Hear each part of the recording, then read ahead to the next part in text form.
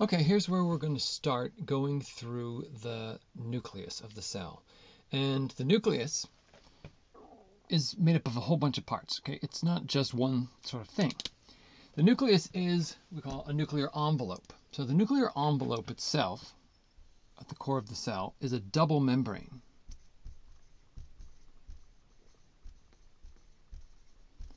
That means there are two phospholipid bilayers that create it. Now, the outer phospholipid bilayer is folded into these sac-like compartments referred to as the ER, or also called the endoplasmic reticulum.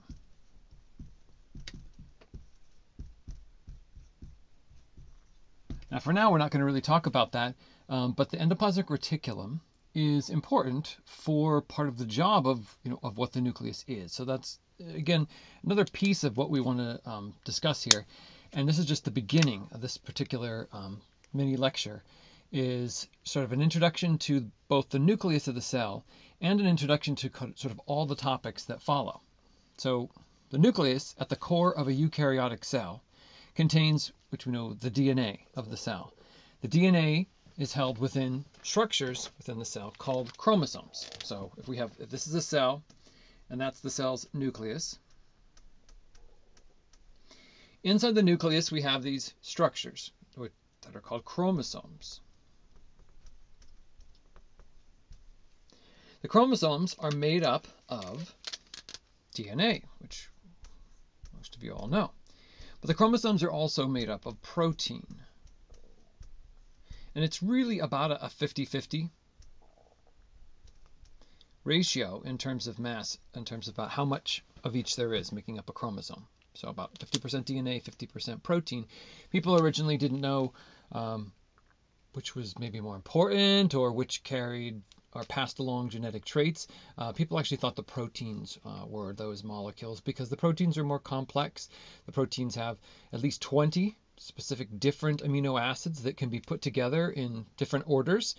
So like language with letters, we can have an almost infinite possibility of combinations.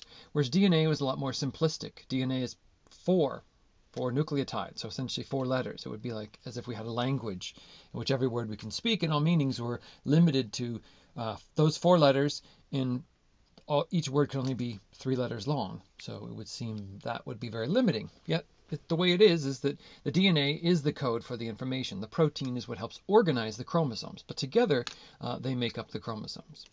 Now we're going to get into the detail of the chromosomes and a process called gene expression a little bit later. And so gene expression is kind of then where, toward the end of it, where the endoplasmic reticulum comes back into place. So the purpose of the DNA is to code for the production of proteins, not directly for proteins. I mean, they do, but essentially DNA codes for RNA. Right? So get this down here. DNA codes for RNA. A lot of times people say DNA codes for proteins, and that's sort of true, but it's sort of simplistic. Not all DNA directly codes for a protein. There are going to be different types of RNA that we'll get into. There's transfer RNA, messenger RNA, ribosomal RNA. There's other types, heterogeneous nuclear RNA, and there's others as well. And so they're not all protein. They don't all code for proteins. It's only the messenger RNA that does so. So DNA codes for RNA. The job of RNA, all the different types of RNA ultimately work together to make polypeptides. So polypeptide and protein is sometimes used as a synonymous terms, the one for the other. But the thing is that structurally, as they're built, we call them a polypeptide. Once they gain a function, then truly they would be a protein.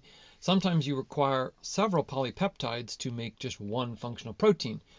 So it can be a little more complicated. So we're using just the proper terms here, and not kind of overstepping or oversimplifying it too much. So DNA, RNA, polypeptides. Now when the polypeptides are made, that's going to happen outside the nucleus in the cytoplasm. It's going to happen in association with structures called ribosomes, which are made up of the RNA. Many of those ribosomes are actually going to attach to the surface of the ER. So along the ER, the endoplasmic reticulum, you'll have the ribosome. So essentially, while the DNA is held in the nucleus, the RNA is going to be working, kind of doing what it does much of the time attached to the surface of the endoplasmic reticulum. And that endoplasmic reticulum is really a continuation, in a way, of the nuclear envelope, of the double membrane. It's the outer membrane. So the endoplasmic reticulum is the outer membrane of the nuclear envelope. And then it just is folded into a whole bunch of compartments. Inside the endoplasmic reticulum, the polypeptides get processed in proteins. They get modified. Other amino acids that aren't coded for in the DNA could be added, or amino acids could be removed. There's modifications to them, chemical modifications, all sorts of other things that happen to really make the polypeptides functional proteins. And so the ER, that's not its only job, that's one of its jobs.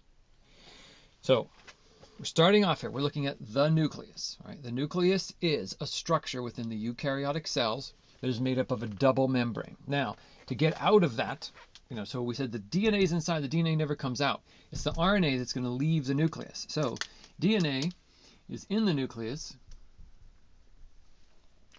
RNA is not. RNA, well, it's made there, but then it leaves the nucleus and it goes out into the cytoplasm. And then out in the cytoplasm, it may stay there, or it may then come sort of back in a way and connect to the endoplasmic reticulum, which is kind of part of the nuclear envelope. All right, polypeptides are made out in the cytoplasm. Now, when they're done, when they're made, and actually even functional proteins are manufactured, some of those proteins could be the ones that they could come back into the nucleus and attach to the DNA. They could stay out in the cytoplasm and be enzymes in metabolism. They could be transported to the cell's membrane and be actively moving molecules across it. They could be released from the cell itself. So, where they end up is a totally different kind of story that we'll go into. So, nucleus, nuclear membrane, chromosomes. So, what is the chromosome? Right? The chromosome, we said, is DNA and protein. The DNA is, we'll get into its structure in a different lecture. The DNA is really assembled as these long strings. Okay.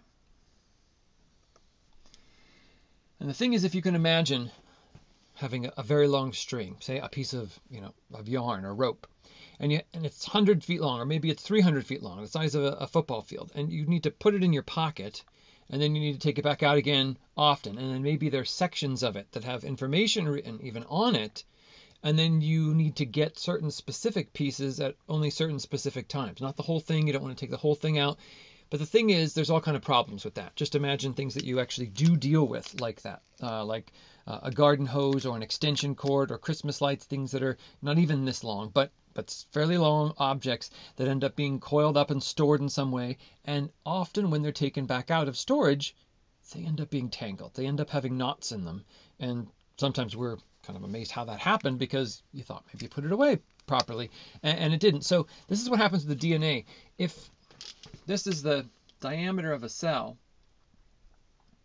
diameter, many chromosomes are about 10 times the diameter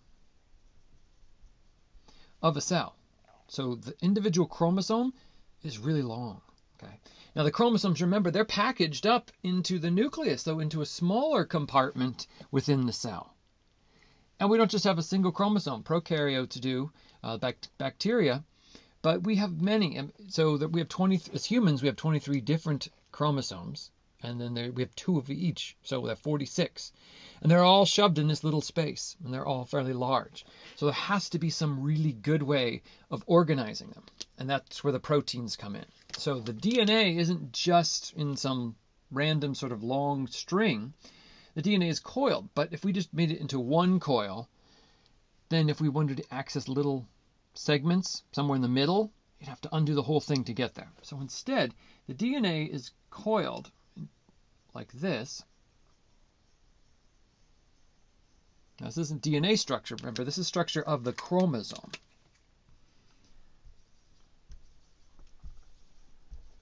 So now what we have here are these little circles I kind of drew in here. They're called histone proteins.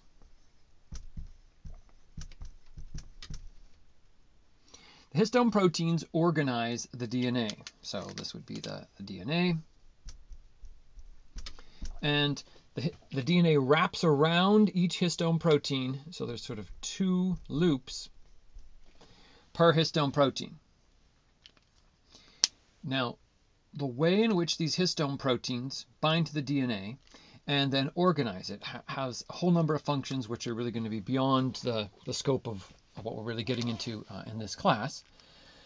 But to give you some idea, this is an organizing function, okay, first off. So it helps the DNA become organized, right, in one way, so it doesn't all get tangled up. The histone proteins can then attach to other histone proteins, histones attaching, making the DNA more and more and more compact.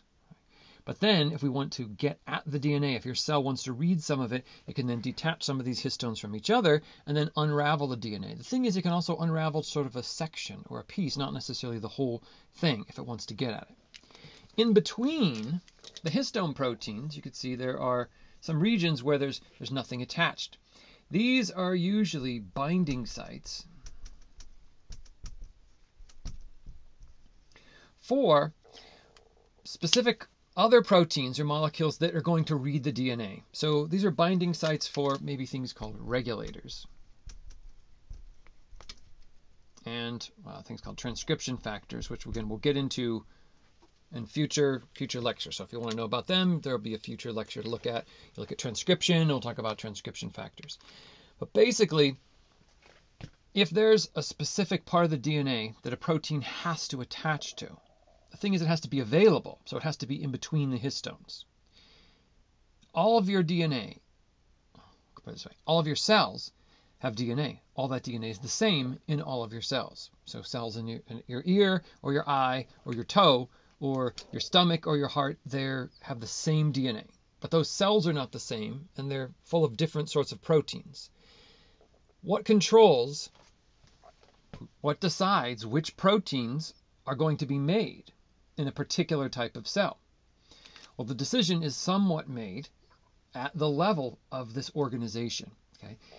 If the beginning of a gene, the beginning of the information is available because it's between histone proteins, then that section could potentially, if the right regulators and transcription factors were there, be read.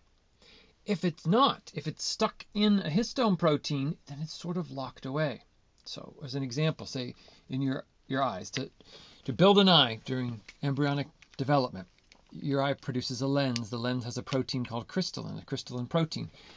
You have the gene for that protein in your cells in your skin and cells all throughout your body. But those other cells never produce that protein, only the cells that made the lens of your eye. So in those cells in the eye, the beginning of that gene, the readable part, is available. And all the other cells in your body, the beginning of that gene is unavailable, or it's locked up. All right, it's locked up in these histone proteins. And then typically there may not be the regulators or transcription factors to even look for them. But if there were, they'd be sort of locked away and not able to be found. And that's just a little bit of how that happens. Okay, so DNA is the main molecule carrying genetic information. It's found inside the nucleus. It's organized into these little loops. The loops themselves have names. All right, we call that a nucleosome. All right, so one histone protein with the 2 DNA loops is a nucleosome. If DNA was cut up into little pieces, if we were to chop the entire chromosome up into sections and then just have, say, a piece of DNA, that little piece of DNA would be called, by another word, called chromatin.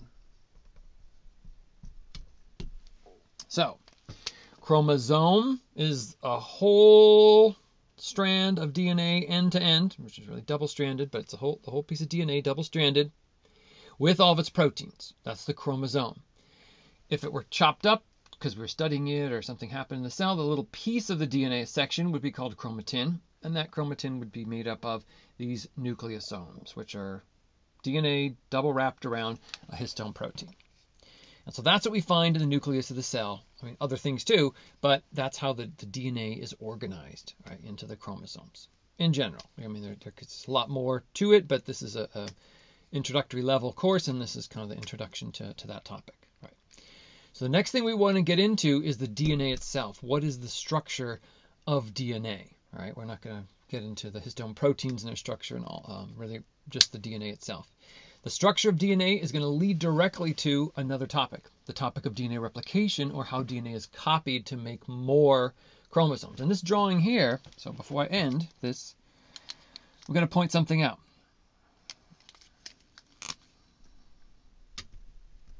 In this little drawing, so here I drew kind of little squiggly zigzags as the chromosomes, but here they look like something you maybe have recognized a little more so.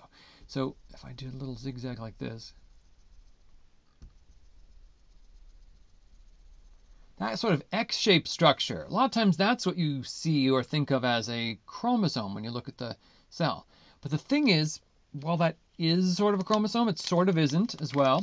And that's really because it's not just a chromosome, it's actually two, but it's two of the exact same chromosome. And not just two versions of the same chromosome, it's exact copies. Okay, so these are actually single chromosomes joined together with a protein, and they're called sister chromatids. So technically that's a chromosome, the chromatid, but essentially when they're joined together, we just call them by a different name. Okay, now chromosomes in your cell typically don't exist in this form. Almost never, very rarely. The reason that, though you always see pictures, if you look at a picture of a chromosome, what's it look like? Someone shows you this kind of picture. The reason is because most of the time the DNA is in these long stringy structures that they're coiled up around the histone proteins, and they're kind of bound together to organize them, but that's it. They're not that dense, and they would be technically invisible under a light microscope. So the type of microscope that you would have access to in a normal sort of teaching laboratory, you would not be able to see DNA and you would not be able to see chromosomes. But during the process of cell division, the DNA doubles. So first we make up more DNA. The doubled DNA actually sticks together and forms the sister chromatids. And it condenses. It condenses really, really tightly, so it's easy to separate. Again, if you have this really long, 100-foot long string and you have a bunch of them and you're trying to pull them apart, it would be hard. But if they were coiled and wrapped up like yarn balls, well, then it would be really easy to separate them. Even though they're very long strands, they would be coiled up or essentially condensed into something really tight. And that's allows us to see them under a light microscope. So we see pictures of chromosomes, most often depicted in a state that they're usually not in. They're usually only in that state right around the time during cell division, right? And that's what we're seeing. So to kind of clear that up. So the little squiggly X's kind of like we draw here, they represent the chromosomes in the way that we would see them in a laboratory when you look at microscope slides of cells and chromosomes and mitosis. Right? But most of the time they would be invisible, DNA with protein. All right. So the next step is we're going to get into DNA structure, and we're going to start with the most simple unit of the DNA, which is going to be a nucleotide. And that's the next step where we begin.